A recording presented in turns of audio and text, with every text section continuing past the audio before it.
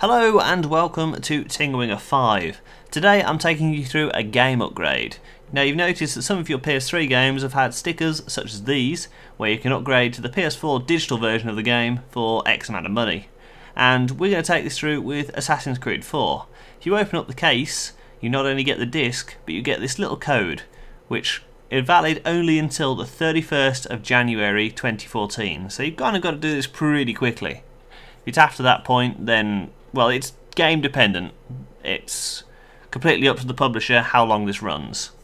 But I'm going to take you through how to upgrade from your PS3 version to the PS4. Now the first thing you want to do is enter the 12-digit code into the PlayStation Network. There was a little bit of downtime with this, but actually I managed to get through when it said there was still downtime, but it works now. So download redeem the code items first, then you need to go to PS3 to PS4 upgrades, and there's this Assassin's Creed Black Flag discount just appeared in this section.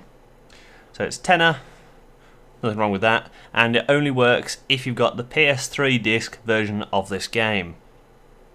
So proceed to checkout. You just pay £10 more to upgrade to a PS4 game, which is, that's pretty fair. They could charge a lot more than that. And you have 10 million downloads to do. Well, actually there's only 4, but it seems like there's a lot. Download all on the left hand side. Thankfully the PS4 is a lot better at downloading than the PS3 was.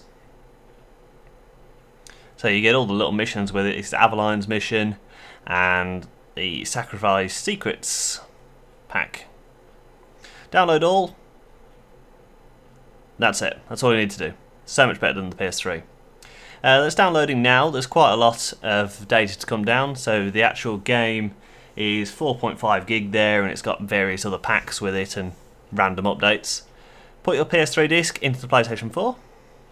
Now depending on the game you might need some sort of online pass or passport, as Ubisoft calls them. Thankfully Ubisoft's made the Assassin's Creed 4 one free, which panicked me for a second, but it's free now and you're free to play your game. This is the PS4 version of Assassin's Creed 4 played from a PS3 disc.